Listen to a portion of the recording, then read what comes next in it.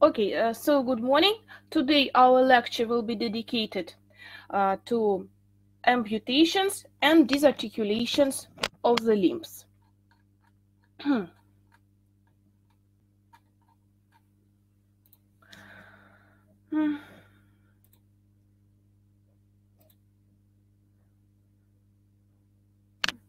So first of all, we need to understand what's the difference. Amputation is a surgical removal of a limb or its part by dividing through one or more bones. So we saw bones into two parts, and thus we perform an amputation. Disarticulation is a case of amputation as well, but it is a surgical removal of the whole limb or its part between articular surfaces. So the dissection, the division of the limb, goes through the articular surfaces. So if we are talking about the lower limbs, for example, we can perform transfemoral or transtibial amputation, but if dissection passes through the articular cavity of the hip joint, it will be hip disarticulation, or in the knee joint it is knee disarticulation, and in the foot it can be amputation if we do not pass through the articular cavity of the joint, or it can be disarticulation as well. I will talk about all of them today. So first, yes, it is one of the most ancient surgical procedures, and in the past, limb was amputated without anesthesia even, because just there was not an anesthesia, and a very common complication of amputation, it was a pain shock. And because there were not special instruments to provide hemostasis, and there were not antibiotics, the stump, like the residual limb, that part that stayed, it is stump, the stump was crushed or dipped in boiling oil to obtain hemostasis. Like, it is one of physical methods of hemostasis. Yes, we were talking about it at the previous classes, that if we treat vessels with something hot, then they like hot saline solution, for example, they become narrow, and it provides hemostasis. So Hippocrates was first to use ligatures on the vessels to stop bleeding, and in 1529 French surgeon Ambroise Paré suggested to use clamps for hemostasis, and he also designed sophisticated prostheses.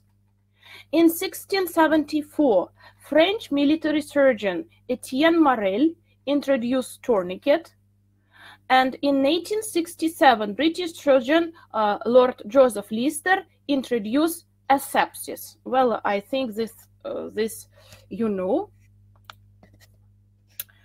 because Joseph Lister introduced asepsis not only for the amputation, but for the whole surgery. So still, unfortunately, it is a very common procedure, and in average, it is performed at the age of 50 to 75. In a young age, it's mainly due to the traumatic reason, and in 75% cases, it is performed in males, and only in 25% in females. Well, it is due to their lifestyle. We all know that men are not as careful as women are. And regarding limbs which are involved into the amputations, in 85% of cases it is performed on the lower limbs, and in 15% of cases on the upper limbs. About indications, I will tell you two versions of indications, like classic way how we study it in Russian books, and another way which I found in some English literature. So, but anyway, sense is the same, but let's discuss it. So, absolute indication of the for the amputation, it is traumatic avulsion of the limb. Though actually it can be under debate, because nowadays even traumatic avulsion of the limb can be restored if there are vessels and nerves which can be stitched, and such cases, they happen, and we know about them, yes. Then gangrene of the limb. Etiology of gangrene can be different. It can be burn, electrotrauma, endarteritis, frostbite, embolism, anaerobic infection, diabetic angiopathy. So, but it must be like severe gangrene of the limb and non-curable, yes? One more indication, if there is triad of limb injury, if there are all of these three facts, like there is an injury of 2/3 of soft tissues, and there is injury and crushing of large neurovascular bundles in this region, and there is injury of bones. If all three facts are present, if there is a triad of limb injury, it is an absolute indication for amputation. If at least one of them is absent, then we should think, yes, we should think. So what you have to understand that amputation is a last call surgery. Yes, it is like final choice. If there is at least a small hope to preserve a limb, we should do everything to do it. And if there's nothing more, like we have nothing to do, then yes, we have to perform amputation. So relative indications are sepsis, chronic osteomyelitis, innate deformities of the limbs, malignant tumors, long-existing non-curable trophic ulcers, traumas with injuries of bone and 2/3 of soft tissues, but neurovascular bundle is preserved. So if neurovascular bundle is preserved, it is just relative indication for amputation. In case of relative indications, amputation is performed if trauma or disease is life-threatening. So it should be decided. There must be a concilium of doctors. Yes, many doctors come, and if all of them decide that amputation is indicated, only in this case it will be performed. There are contraindications for amputations and disarticulations. The only one, actually, it is traumatic shock. Like if we see that we need to perform an amputation, but patient is in a traumatic shock, then we have to wait and first cure this condition.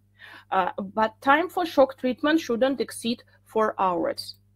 And for children, relative indications for amputations should be limited due to great rehabilitation opportunities. So in English literature, indications for amputations, they are pointed as 3D. 3D. 1D, it is dead limb.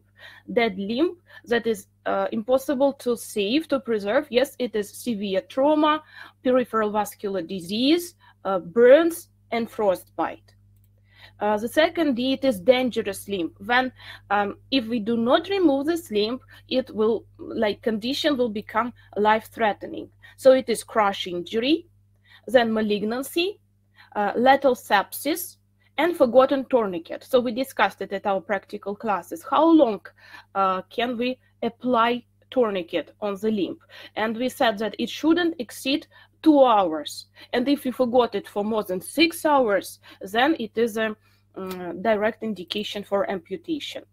Because toxins, yes, these dead cells, they will be distributed all over the body, and it will cause sepsis finally. And the third D, it is damp nuisance, gross deformity, recurrent sepsis, loss of function. So when limb does not perform its functions, but it just disturbs, like it is, without the limb, it will be better than with it. Then we have also to perform an amputation. And the only absolute indication for amputation, and here I more agree actually with English textbooks than with Russian ones, it is irreversible ischemia. If we can do nothing to restore blood supply in the distal part of the limb, in this case, we perform amputation. Only in this case. So aim of amputation is prevention of infection spread and metabolism products from lesion focus, and thus saving patient's life. And the second aim, it is creation of efficient stump that is appropriate for prosthetics. It is also very important. So when we perform amputation, we have to keep in mind that finally it should fit the prosthesis. Nowadays, it's very important. So There are several classifications of amputations, time-based classification. All the amputations are divided into primary, which are performed at the time of primary surgical treatment, so during the first 24 hours. And it is, yes, 24 hours. Then there is secondary amputation that is performed within 7 to 8 days, so on the background of inflammation or in the complication of the course of the wound healing process, which threatens the life of the patient. So a secondary amputation is performed when during primary surgical treatment it was first decided that we can preserve the limb, but healing process didn't go that course which we supposed it will go, and that's why doctors decided that amputation is indicated. Late amputation is performed with severe non-treatable osteomyelitis, amyloidosis threatening parenchymal organs, and with multiple ankylosis in a vicious position, making the limb useless. In case of gross deformity of the limb, we also perform late amputations. In case of some chronic diseases, which finally courts indications for an amputation. So primary and secondary amputations are performed in case of trauma, and late amputations are performed in case of complicated chronic diseases. Reamputation is a repeated amputation when the results of the first surgery are unsatisfactory. We'll talk about it as well, in which cases reamputations are indicated. So there is a classification according to the method of dissection of soft tissues. So there are circular methods, one-step or guillotine amputation, two-step, we'll discuss it, three-step, that was invented by famous Russian surgeon Nikolai Ivanovich Pirogov. And there are flap methods. Here you can see them, single flap, when there is only one flap and it covers the whole stump, and double flap, when two flaps are formed from both sides of the stump. Usually one of them is longer, another is shorter, and they also together cover the stump. So what are the main stages of amputation? First, it is application of tourniquet and anesthesia. Certainly we have to apply the tourniquet, except some cases when application of tourniquet is contraindicated to decrease blood loss during operation, yes, to decrease intraoperational blood loss. Then a dissection of skin, subcutaneous tissue and proper fascia, dissection of muscles, ligation with stitching of the main vessels, processing and intersection of nerve trunks, treatment of periosteum, dissection of the bone, and finally formation of stump. So there are 7 main stages of amputation, and we will discuss all of them today. So yes, 2 contraindications for amputation, application of tourniquet. Gas gangrene, because tissue ischemia promotes the activation of anaerobic bacteria, and after removal of tourniquet, it is possible to rapidly introduce toxins into the bloodstream. And then sclerotic vascular lesions, because under the effect of the tourniquet, there is a mechanical damage to the arteries and their thrombosis, with the development of ischemia in the distal part of stump. How to choose the level of amputation? Level of amputation, it is the level of bone sewing.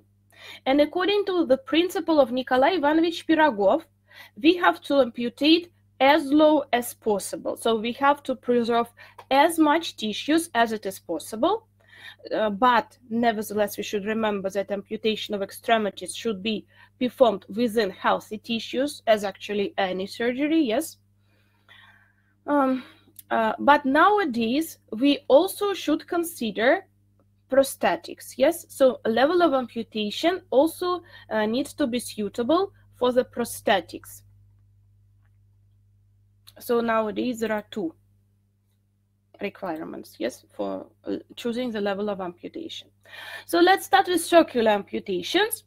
Advantage of such type of amputation that amputation of the limb is performed at a lower level with the formation of a longer stump, because when we later will see regarding flap amputation, sewing of bone will be performed upper. And skin is separated from the underlying tissues at a smaller length, and the better blood supply is preserved. These are advantages.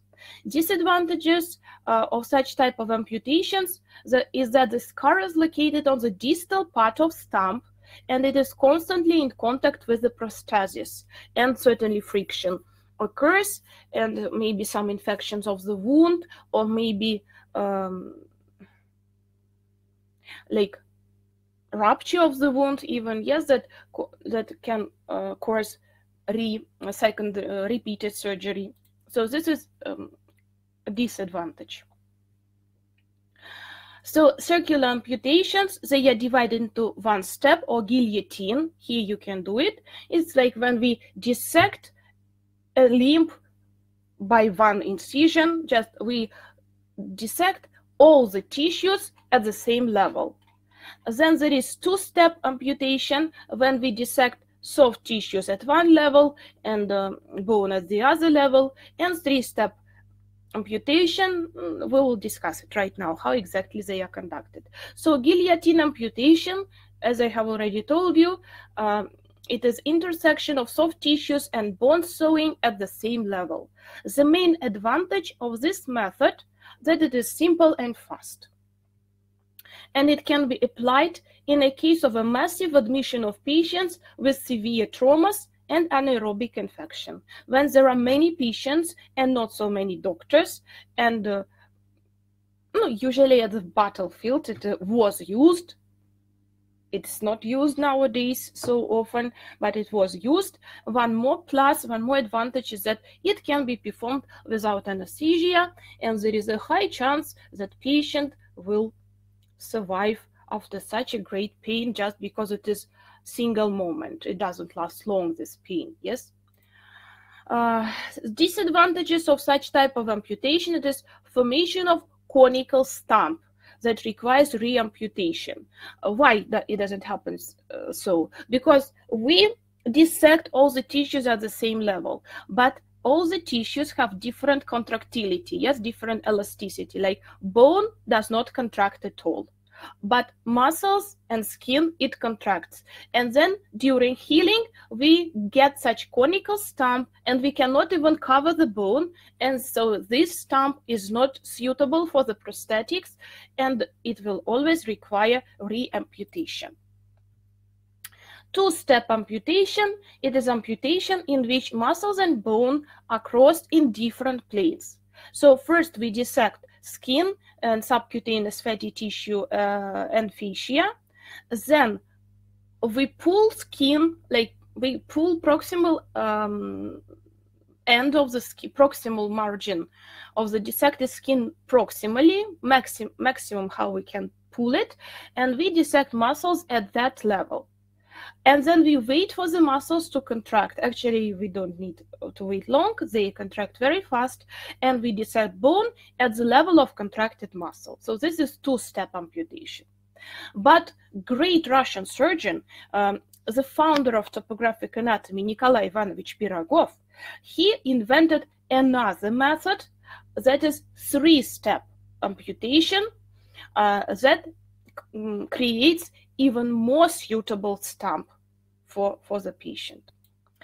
So advantages, that it is easy to apply, and disadvantages, it's not economical, because like when we compare at the end of surgery the level where we dissected the skin and the level where we dissect finally a bone, there will be a very long distance, so we do not save tissues at all.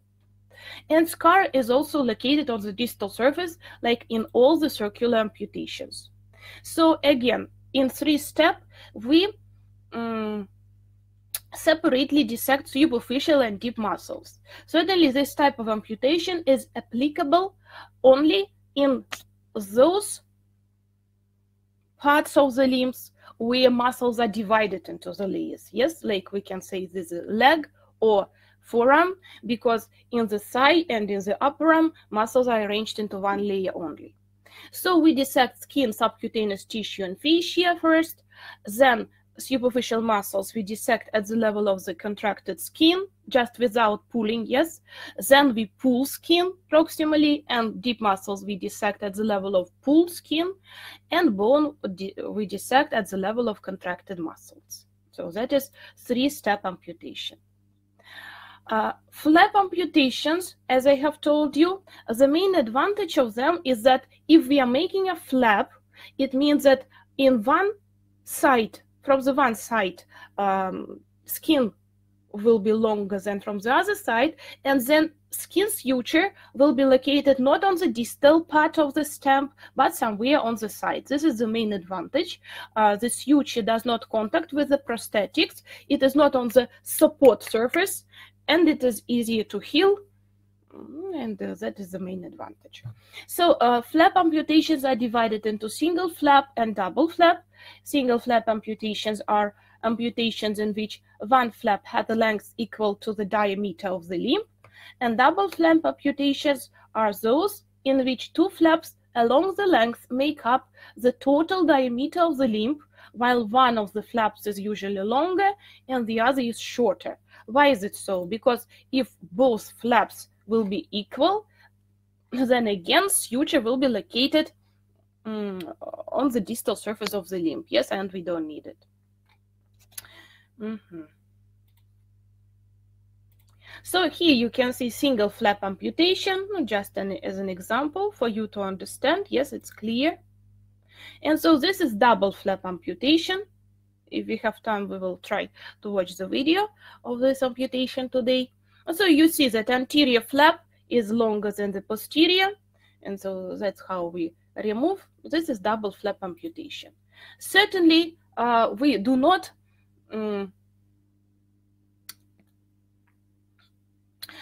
when we make up this flap, certainly we use special formulae to calculate what length a flap should have. Yes, and we calculated according to this formula. C, the circumference, yes, equal to 2pr or pd. No, this is actually geometric formula which you studied at your geometry classes.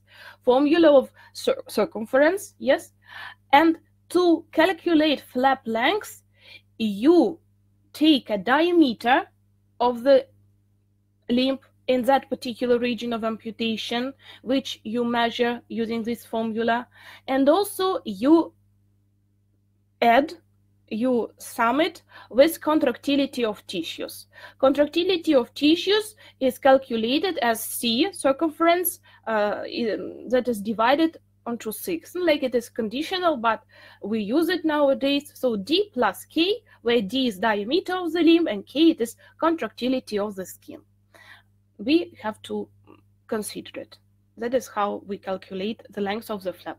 If we take two flaps, that this number we just divide into two, not equally, but usually one flap takes 2/3 of this number, and the shorter flap takes 1/3 of this number. So that's how you can see it. You see, yes, longer flap 2/3 and shorter flap 1/3. The other classification, depending on the structure of the covering flap, it can be cutaneous. It's actually not very good when we cover the flap only with skin, because in this case, skin does not have a very good blood supply, and it can be necrotized with the time, and skin is thin, and it is not suitable for the prosthetics. So the other, it is fasciocutaneous or fascioplastic, when we cover the bone stump not only with skin but also with subcutaneous tissue and fascia. Then myoplastic, when we take also muscle to cover the bone stump, and tendoplastic. So tendoplastic, when we take tendon, it's not always, it is actually a perfect amputation when we can cover a bone stump with tendon, but it is possible only when we amputate in a distal part of the limb. I mean, in the distal part of the thigh or in the distal part of the leg, of the forearm, because you know that muscles start with muscular bellies and tendons start usually only in the distal part of this parts of the limb. Yes, that's why tendoplastic amputations are possible only in this case. And osteoplastic, when we cover the bone stump with another bone and we create, by this way, very suitable stump. Sometimes in case of these osteoplastic amputations, even prosthesis is not required. Just for aesthetic reasons it is used. And depending on the method of periosteum processing, it can be aperiosteal, subperiosteal, and transperiosteal. We will discuss or describe all of them. So, okay, that's it. So how to process periosteum? The first is transperiosteal, when bone and periosteum are dissected at the same level. Well, it is the easiest, and it is usually used in case of guillotine amputation, because just we dissect everything at the same level, including periosteum. Yes. Subperiosteal method was invented by Walter in 1910. In this case, periosteum is dissected first and retracted 2 centimeters proximally, and then bone is dissected without periosteum at this level 2 centimeters proximally from the level of dissection of periosteum, and bone stump is covered by an excessive periosteal tissue. This method is applied in children, in pediatrics, because we remember that periosteum provides growth of the bone into the width, yes, and that's why in children we have to preserve as much periosteum as we can. In adult people, especially in elder people, we try to use a periosteal method of amputation that was invented by Bange in 1901. In this case, bone is dissected 5 millimeters below level of periosteum dissection to avoid its damage. A method is applied in elder people. So again, we first dissect periosteum, and we retract it distally in this case, like distal margin is retracted even more distally, and then we dissect the bone. Why do we do it? In this case, we cannot cover bone stump with periosteum. So yes, we impair blood supply partially and growth of the bone, but in elder people it's not so much important. Yes, it's actually not important at all. But if we do not do like that, then we cause formation of osteophytes. We cause osteophytosis. It is bone spurs. They are painful, like outgrowths of bony tissue. Because any damage of periosteum, it causes its proliferation, yes, and in elder people it is not desirable. Yes, how to treat nerves during amputation. Actually, not only nerves, now we will discuss everything, how to treat nerves and vessels and all the other structures. So nerves should be transected by safety razor blade. Actually, we have already talked about it in the lecture regarding about nerves, yes. 4 to 6 centimeters proximally to the level of soft tissue dissection to avoid formation of terminal neuroma and its involvement into the scar. So 4 to 6 centimeters proximally. We know that after the dissection of nerves, traumatic neuroma or amputation neuroma is formed. It's nearly unavoidable. If growth cone has nowhere to grow, it will form neuroma. But it will be even more painful if this neuroma will be involved into the scar, and there will be a constant compression of neuroma and thus constant irritation of pain receptors, yes, at the end of the neurons. That's why we should dissect the nerves above, proximally. Though even in this case, we can deal with phantom pain. What is it? We'll discuss at our practical classes. So ligation of large nerves can be performed when a large vessel an associated vessel is present, like in case of median nerve.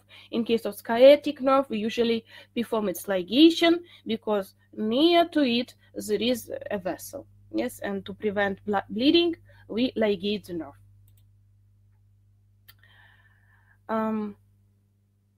How to treat vessels during amputation? So the larger arteries and veins are dissected and separately ligated. It prevents the development of arteriovenous fistulas and aneurysms. Yes, if we ligate them together, there is a high blood pressure that comes to this blind end of the vessel, and it tries to find the further way. And with the time, walls between arteries and veins, it will be damaged, and fistula, like another communication between artery and vein, will be created. To avoid it, arteries and veins should be ligated separately. Large vessels must be stitched to avoid slipping of the ligature. Yes, we know it. So bones. During amputation of a limb part where there are 2 or more bones, it is recommended to dissect them together at the same level. The exception is the leg bones, where the fibula should be sawn a bit higher than the tibia. Bony prominences around these articulations are removed with a saw and filed smooth.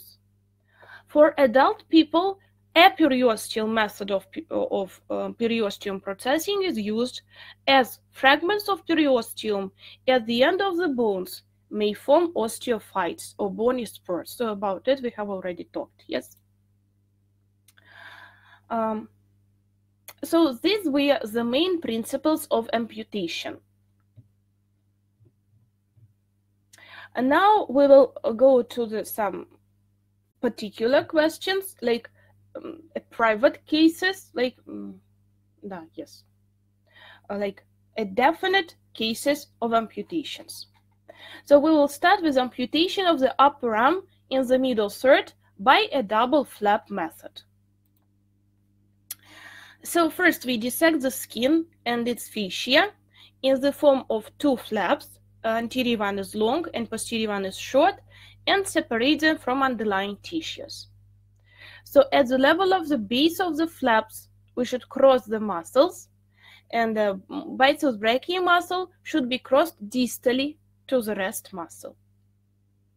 A little bit more proximally than the place where the bone is to be cut, periosteum is dissected and slightly pushed down, and then the bone is sawed. And so it is a periosteal method of processing, yes? Ligation of the vessels and nerves of the upper arm is performed, and the edges of the crossed fascia are connected by interrupted sutures and covered by skin. So this is fascioplastic amputation of the upper arm in the middle third. Amputation of the forearm in the lower third. In this case, after we dissect soft tissues, of course, we dissect interosseous septum and treat periosteum and saw the bones. And in children, we have to remember, in children, we should saw radius 1 or 1.5 centimeters proximally to the ulna, because radius grows faster than the ulna, and the ends of the dissected muscles are stitched over the bone end. Over the bones end, palmar and dorsal facial flaps are connected without muscles, and then we apply stitches on the skin. This is myoplastic amputation. So what I didn't tell you, when we stitch the muscles together, antagonistic muscles, yes, of anterior and posterior group of the forearm, for example, we do not just cover the stump. It is one thing. The other thing is that we have to fix them some way, yes? To slow down their atrophy, because if they have nowhere to attach, they will not be able to contract. If they have a place for attachment, they will contract, and their atrophy will not occur so fast. And if we stitch together antagonistic muscles, they are equalized in their strength, and there is a balance in their work. Yes, that's why we do it. So in case of amputation through the forearm, we also can perform Krukenberg procedure. this question is in your exam questions. So Krukenberg procedure, it is a technique that was described by Krukenberg more than 8 years ago. And by this procedure, forearm stump converts into a pincer that is motorized by the pronator teres muscle. Like we divide radius and ulna. Like when we studied normal anatomy, we all the time said that movement in humeral radial joint, though it is ball and socket, is impossible due to the firm attachment between radius and ulna, due to the presence of interosseous membrane, yes, and due to the absence of muscles which might cause this movement around sagittal axis, abduction and adduction. In case of Krukenberg procedure, we artificially create such a condition when abduction and adduction between radius and ulna is possible. So we allow, by this procedure, movement around sagittal axis in humeral radial joint. That's what we are doing, yes? And in this case, so you can see here, when we can abduct and adduct radius from ulna, we can take this, we can use it as our labor organ. Yes, we can catch something with it, we can put it, we can do many things. Certainly, such abilities of such a limb are quite limited, but it's better than nothing, yes? So indications for this procedure have been debated. However, they generally include bilateral upper extremity amputations in people who are also blind. So it is not recommended as a primary procedure at the time of amputation. So pronator teres muscle, yes, is the main muscle that provides this movement. It is described in your textbooks, I think. So please read about it.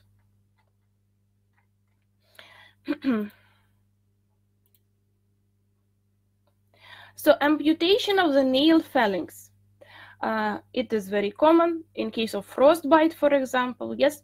So the main principle of amputation of the phalanges of the fingers is that the flap is removed is taken from the palmar side and scar is located on the back. Why do we need it? Because palmar surface is the working surface, yes? So if scar is on the palmar surface, then there will be problems with this scar.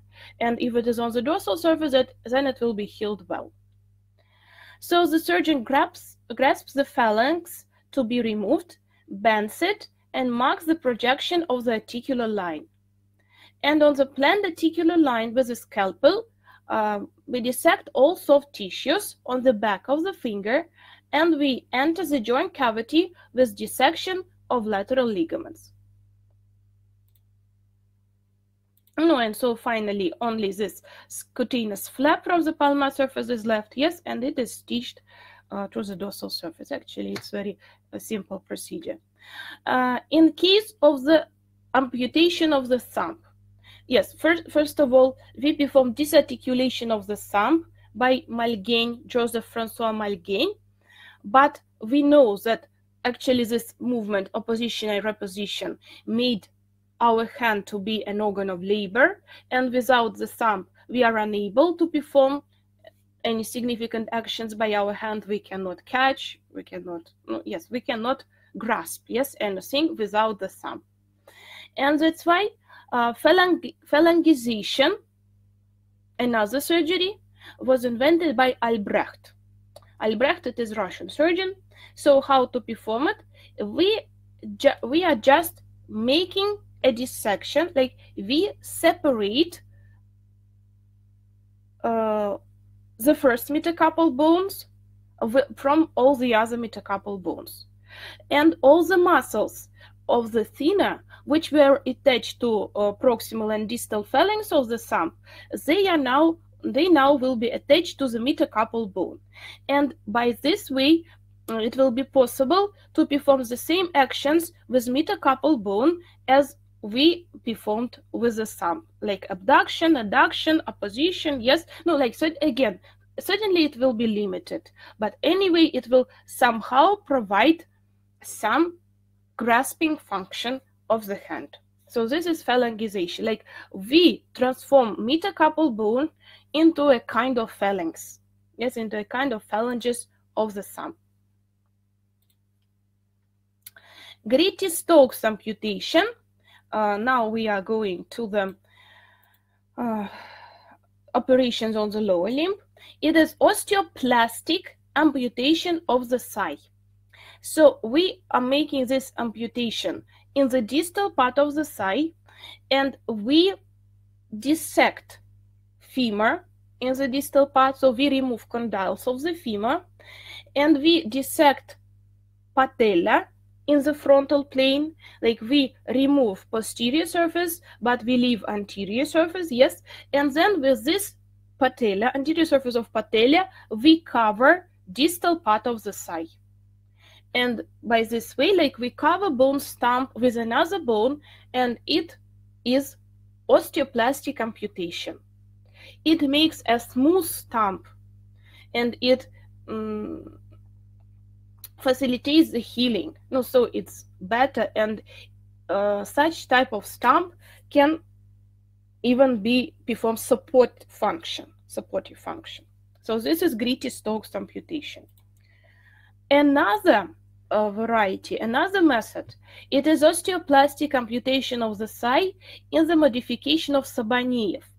He suggested to use a supporting part of the stump as a supporting part of the stump, tuberosity of tibia.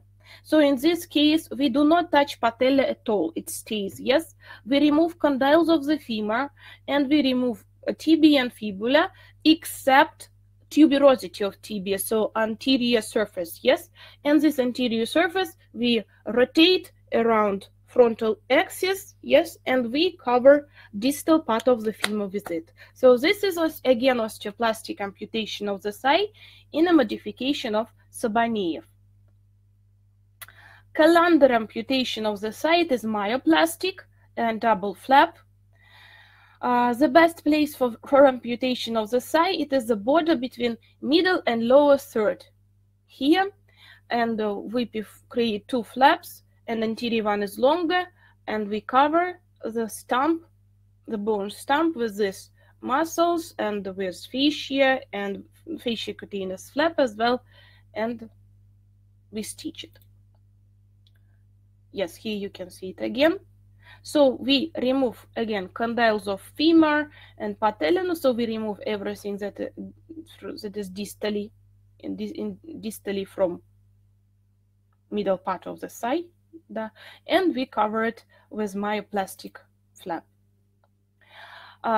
In case of amputation of the leg, we can use osteoplastic amputation of the leg by Nikolai Ivanovich Pirogov. In this case, on the dorsal, like we use a bone, the part of the bone that is calcaneal tuber. So calcaneal tuber is placed instead of distal epiphysis of tibia. On the dorsal surface of the foot, a transverse incision of soft tissues is performed from the lower end of the ankle to the lower end of one ankle, of one malleolus, to the lower end of the other malleolus, revealing the ankle joint.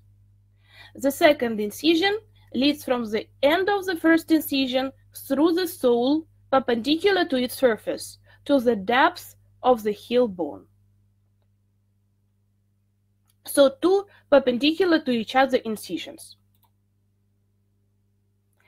And then we dissect the sole, like from the plantar surface of the foot, yes. We remove the entire front part of the foot, and we also dissect calcaneus. So we remove anterior part of the calcaneus, like body, yes, and we leave calcaneal tuber. And the cut of the preserved part of the calcaneus means calcaneal tuber, yes, it is applied to the tibia after the dissection of distal epiphysis of the tibia. So the main advantage of this surgery, it is a formation of a good stump with a support on the heel without a noticeable shortening of the length of the limb, which does not require prosthetics. So it does not even require prosthetics, just in case of aesthetic. Just for the aesthetic purpose, we can use a prosthetics. But to support, we can use this stump. Like, a length of the limb does not decrease significantly. That is the main advantage. Symes amputation. It is disarticulation of the foot with removal of both malleoli 6 millimeters proximally to the joint line, to the line of the talocrural joint. So such type of amputation provides an end-bearing stump that in many circumstances allows, it also allows us to avoid prosthesis over short distances. So it is an excellent amputation for the children in whom it preserves the epiphysis of distal end of the tibia and fibula. So this meta-epiphyseal cartilage is saved and growth of the bone is not impaired, yes? So what are we doing? We just remove proximal and distal malleoli, and that is all. We do not remove metaepiphyseal growth plate that provides growth of the bone into the length. Yes, increases the bone length. Boyd amputation. In a case of Boyd amputation, we need to create an arthrodesis between distal tibia and the tuber of calcaneus after talectomy. So we remove talus. Yes, that is located between, that must be located between tibia and calcaneus. We remove talus, and then we connect tibia and calcaneus, and we create arthrodesis. What is arthrodesis? It is surgery that is aimed to limit the range of movements in the joint. Actually, we destroy joint at all. There is no joint anymore. We just connect two bones, and that is all. Compared to a Symes amputation, it provides more larger length and better preserves the weight-bearing function of the foot, yes, of the calcaneus. Chopard's amputation. No, actually, we studied it when we studied normal anatomy. Chopard amputation, it is amputation of the foot by a mid-tarsal disarticulation. And so you remember that the key of Chopard's joint, it is bifurcated ligament. So the first stage of the surgery, certainly after the dissection of the skin as subcutaneous fatty tissue, first of all, we have to dissect this bifurcated ligament, and then we will reach the articular cavity. Lisfranc amputation. It is amputation of the foot between metatarsus and tarsus. So Lisfranc's joint consists of 3 joints, yes, you remember, which are located between distal row of tarsal bones and metatarsal bones. One modification of Lisfranc amputation, it is Hay amputation. It is also amputation of the foot between metatarsus and tarsus, but it is also accompanied by distal resection of the medial cuneiform bone, because we see that medial cuneiform bone has the largest length, and to avoid formation of such a tuber, we also partially resect it to make a smooth stump. Yes, this is Hay amputation. Tarsal metatarsal amputation of the foot according to Sharp, it is amputation through the metatarsal bones. We perform cutaneous incision, dissect the soft tissues, we dissect metatarsal bones, and we stitch the plantar flap to the dorsal surface. Again, suture should be always located, scar should be always located on that surface that does not have a significant load. Yes, that's clear. So the shape of the sole remains. That is the main advantage of this surgery. In case of removal of the tooth, we can use disarticulation of the tooth by Garangeau. The indication for this surgery is trauma of all tooth with crushing injury or necrosis due to frostbite. Yes, so the most common indication is frostbite. So just through the metatarsophalangeal joints, we perform disarticulation of the tooth. And again, scar should be located on the dorsal surface. So here you can see it. What are specific features of amputations in children? So after the amputation, the growth of soft tissues lags behind the growth of bones. That's why for the children, it's recommended to leave an excess of soft tissue. So bones grow faster than soft tissues. And because of the uneven growth of paired bones after amputation, the radial and fibular bones are thought 3 to 4 centimeters proximally. So radius is thought 3 to 4 centimeters proximally to the ulna, and the same for the fibula, because they grow faster. And amputations should be performed through the metaphysis. They shouldn't be performed through the metaphysis or diaphysis because of the progressive relative shortening of the residual limb. It is most critical in the femur, but it is applicable to other long bones as well.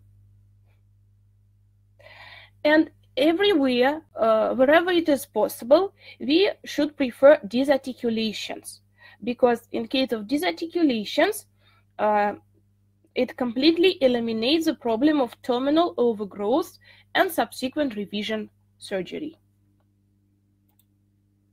Yes, so now let's try.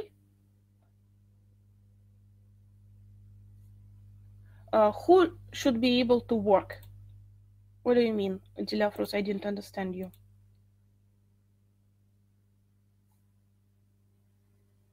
You mean in case of disarticulation of the tooth, certainly they will be able. Of course they will be able. Yes, sure. Because you know that there are plantar arches, yes, and points on which we stand, these are not phalanges. We stand on the head of metatarsal bones and on the calcaneal tuber, so certainly they will be able to work. Okay, and now, yes, we have to watch a video.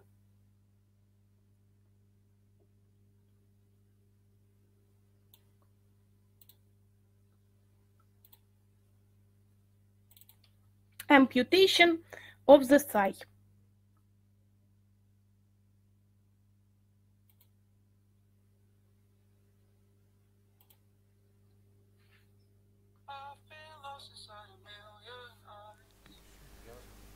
Операционное поле обработано раствором антисептика и отграничено стерильным операционным бельем. So I will translate everything that is important. For now, nothing is important. Выкроено 2 полуовальных кожно-фасциальных лоскута по передней и задней поверхности бедра. So now they are creating 2 fasciocutaneous flap along anterior and posterior surface of the thigh. Выделен сосудисто-нервный пучок,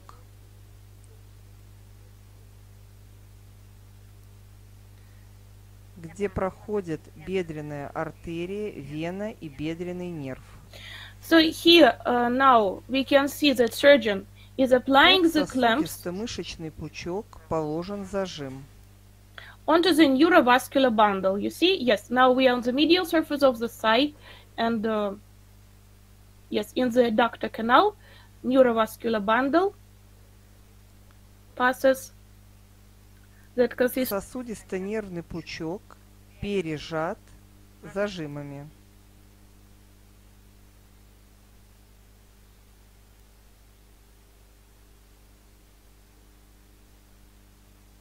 So it's not a adductor canal yet. Yes, it is middle third of the thigh.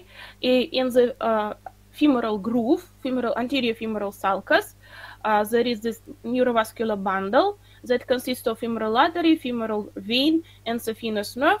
Пересечен остро. And it is dissected between two В clamps. кадре хорошо видна склерозированная артерия.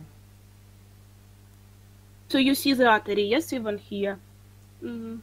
Уходящая часть сосудисто-нервного пучка перевязана. So this part goes out, yes, this part will be removed. That's why they ligated all of them together. Because actually there is no need, just to stop bleeding for a time, for the time of the surgery.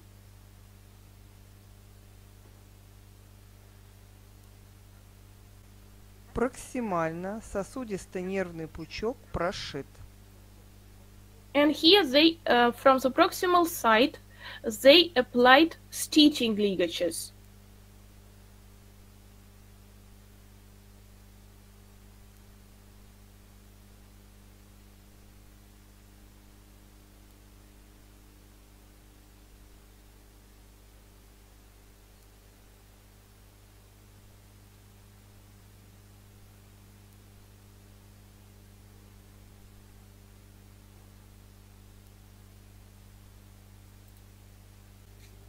Перевязка большой подкожной вены. This is greater saphenous vein. Now they also ligated it.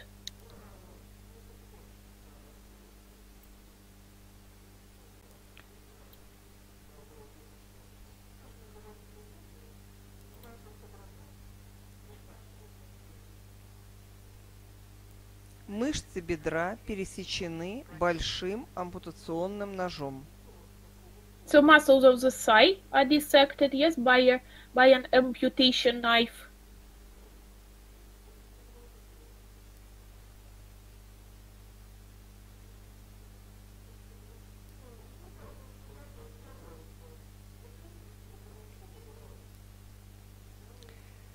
Бедренная кость обработана распатором. So by means of raspator, the rest of soft tissues is removed from the femur.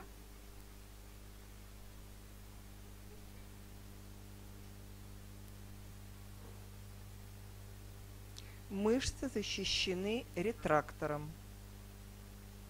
And this is a special retractor that protects proximal soft tissues during dissection of the bone.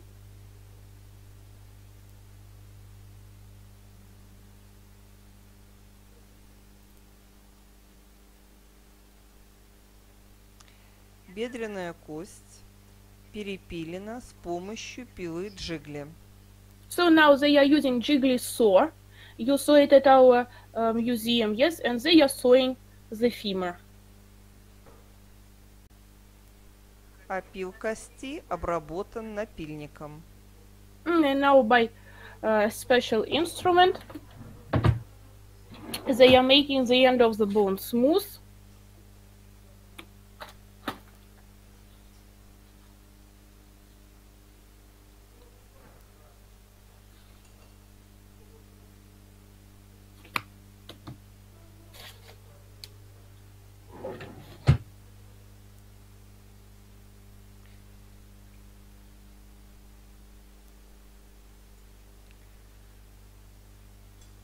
Выполнен гемостаз из пересеченных мышц путем наложения кровоостанавливающих зажимов на отдельные сосуды. So now hemostatic forceps are applied to small Первый vessels, зажим положен на глубокую артерию бедра. which supply the muscles, and the first clamp was applied to the deep artery of the thigh.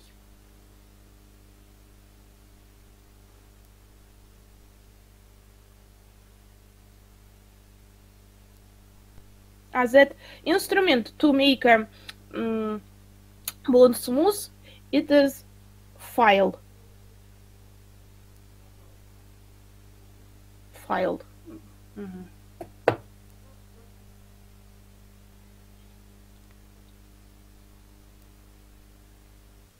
Мелкие мышечные артерии перевязаны. So now they ligate. You see small vessels.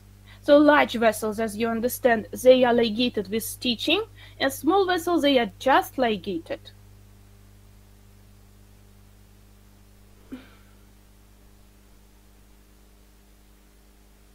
And you see, this is Billroth clamps. Yes, they use Billroth clamps.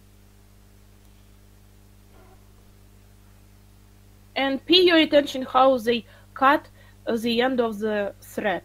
Yes, they take scissors, they rotate, so they leave the end of the thread is equal to the width of the branch of the scissors.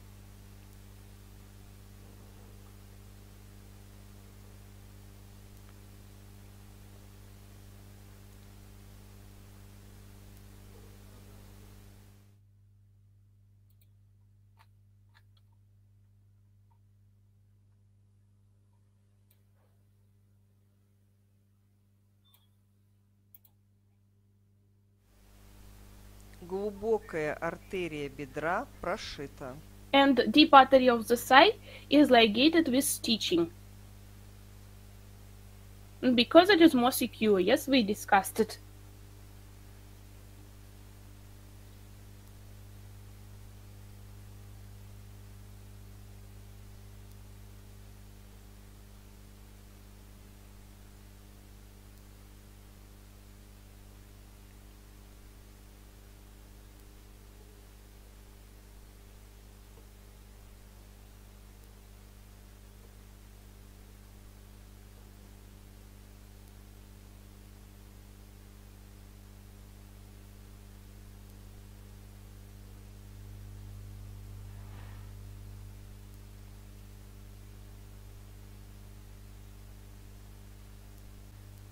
Выделен седалищный нерв. So this is sciatic nerve. Yes. So you see, they separated from the other На него положен зажим. the other tissues, and so they clamp it because it has accompanying vessel. Yes. So they are moving proximally. You see.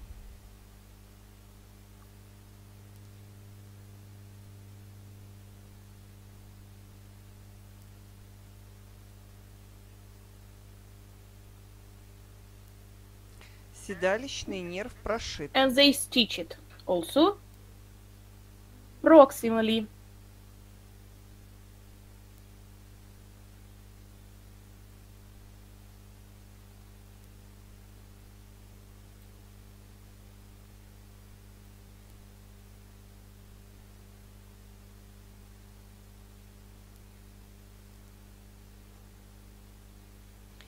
Выполнена его алкоголизация. They inject some alcohol into the nerve. Пультя Actually, нерва усечена. it's not compulsory. And so yes, you see, they took safety razor blade and they dissected the nerve. Контроль гемостаза.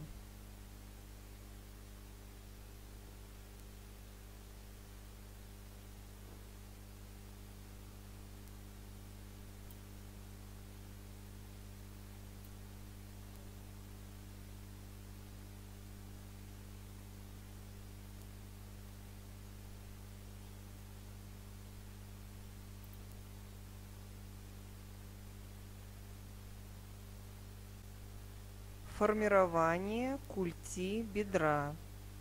Наложение кисета вокруг опила бедренной кости. So now they are performing myoplastic amputation. They are taking оставлением резинового выпускника. They are taking the muscle and they cover bone with this muscle. And certainly they leave drainage, because though they try to perform hemostasis of all the vessels, some small branches are present and there will be bleeding, and to prevent formation of hematoma, they will leave drainage here. Now you will see it.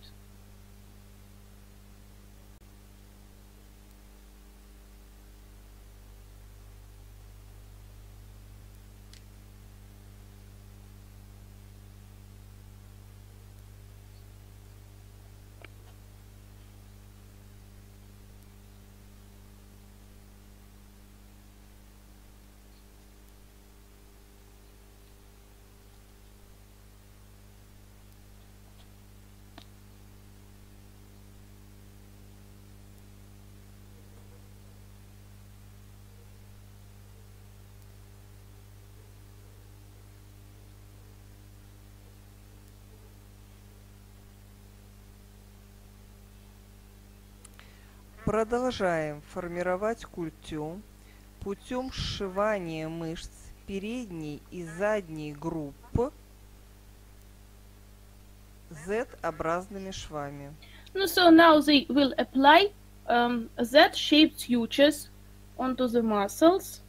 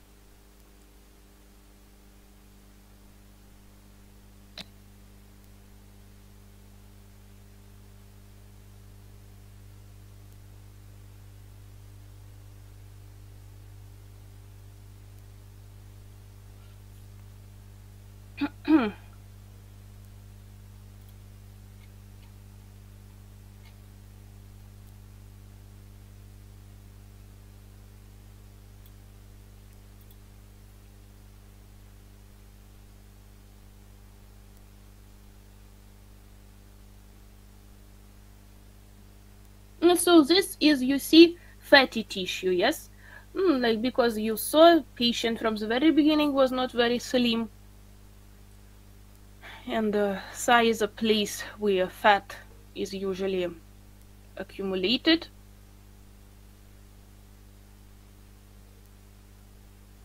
Especially posterior surface of the thigh, yes?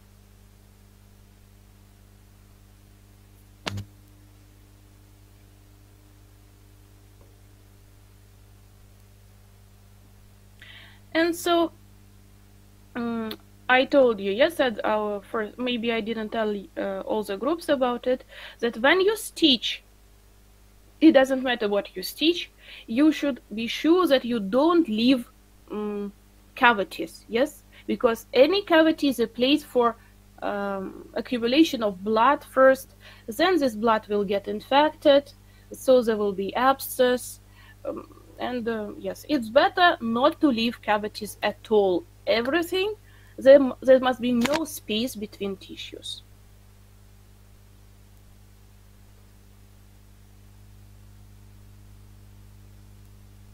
So they use here traumatic needles. Yes, you can see it. And how big needles they use. It's traumatology. Traumatology is not very nice surgical field. Like, yes, if you prefer it, then it's good. Somebody has to be traumatologist.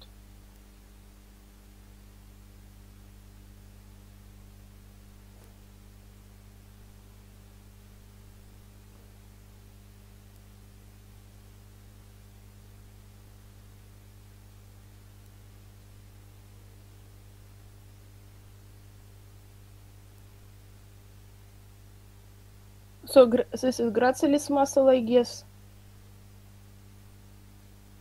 we also stitch it to a common bulk of tissues.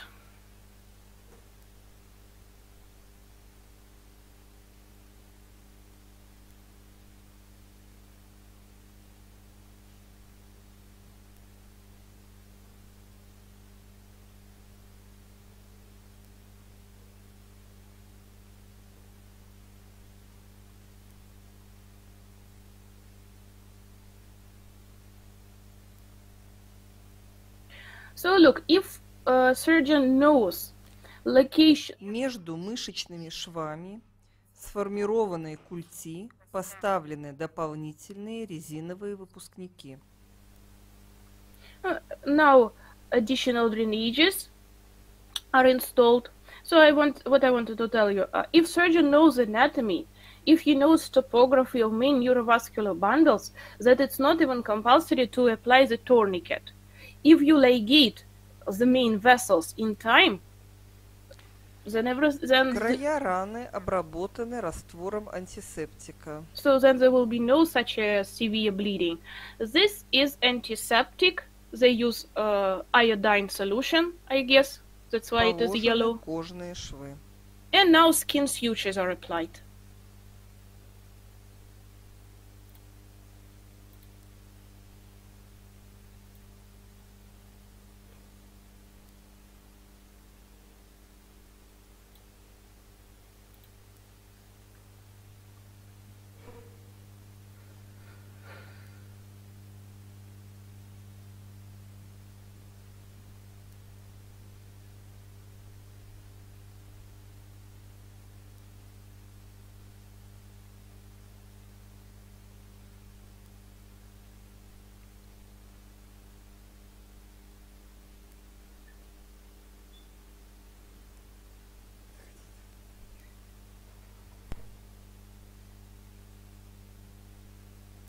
And you look, I also told some of the groups, when you apply skin sutures, it's not even... После наложения кожных швов, послеоперационная рана обработана раствором антисептика. So again, treatment by antiseptic solution. На культю бедра положена асептическая лейкопластерная повязка. And a septic bandage.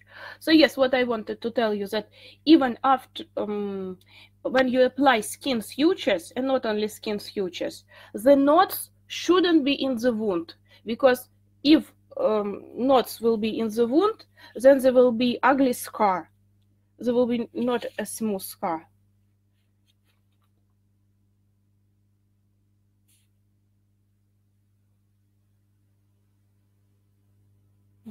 Okay.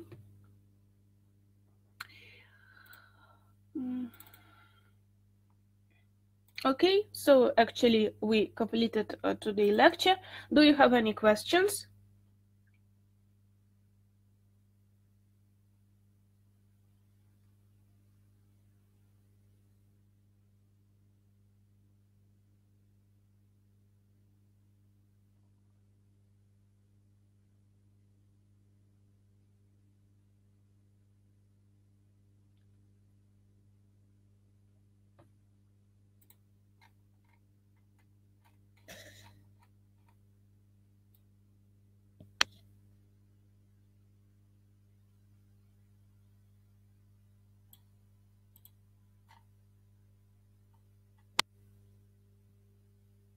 Along these drainages, oh, so many.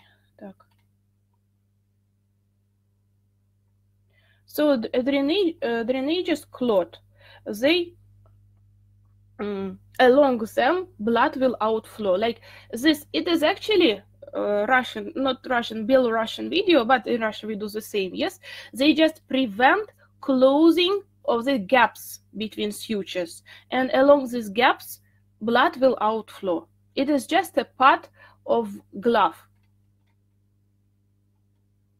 and that is all. It is, yes, this white one, which is inserted inside, it is a part of glove, of silicone glove, yes, and it just prevents closing of the gaps, like it prevents sticking of the margins of the wound, because if it sticks, then a cavity will be formed, yes, and blood will be accumulated, and as I told you, it will be infected later. And to prevent it, we need to provide drainage, at least for a few days, and that's why we apply it.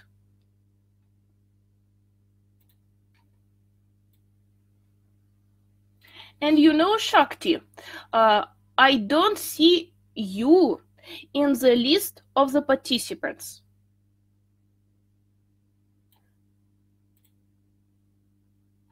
I don't know why. Maybe you like switched off like something like hidden regime, and I don't know why, but I don't see you in the list of the participants. I don't know why. Okay, so if you have no more questions, then you may be free. Goodbye. No, it's not soluble. It's not soluble. It's glove. It will be removed after a few days. Like after 3 or 4 days, when we are sure that there is no blood anymore, that all the bleeding was stopped, even capillary bleeding, then it will be removed.